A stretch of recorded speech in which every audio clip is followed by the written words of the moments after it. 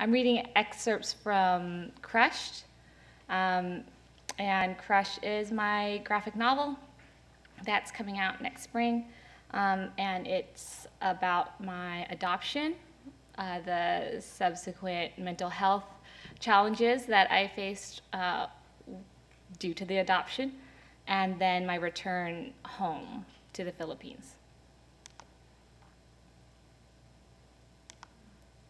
Ugly little. Don't run from me. 15 hours later, Pacific Ocean. Love? Nick? What? You're having a nightmare.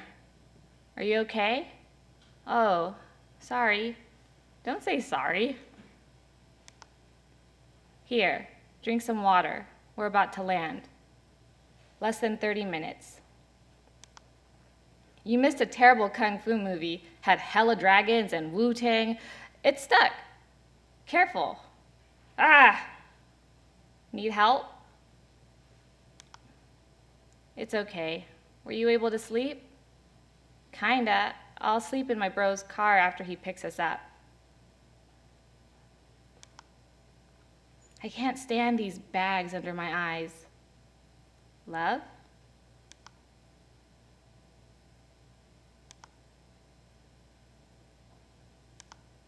Nick, you're so pretty. You're nervous? Smooch. Don't be. This is gonna be hella fun. You'll get to know them. We're in the Philippines. I get to meet your whole family. What's there to be nervous about? That they won't like me.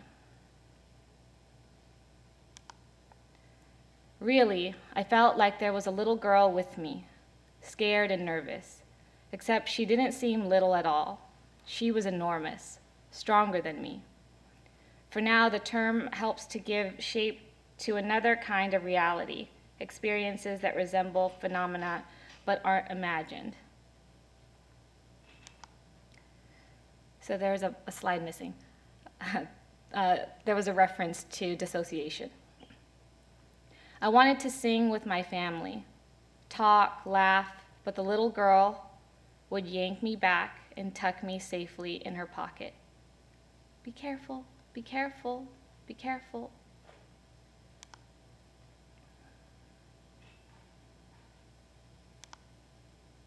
Business or pleasure? Family, so both, ha.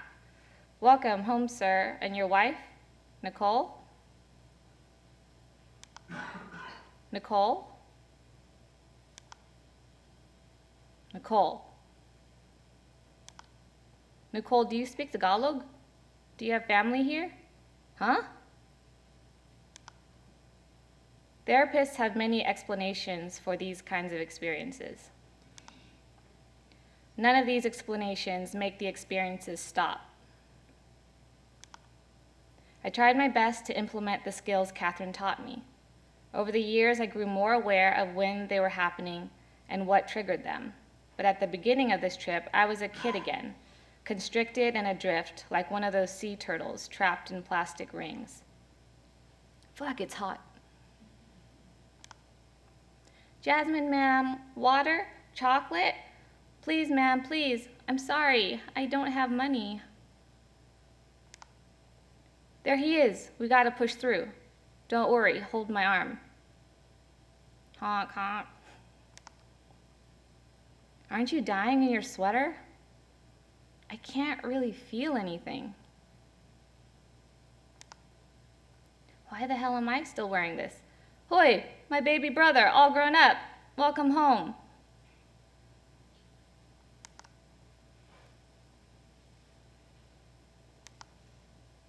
Your wife?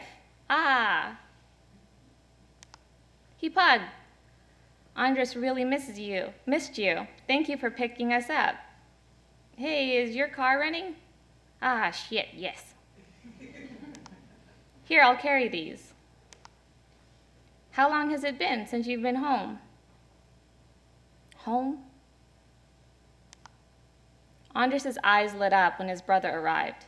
He looked at home with his brother. I wondered what that was like.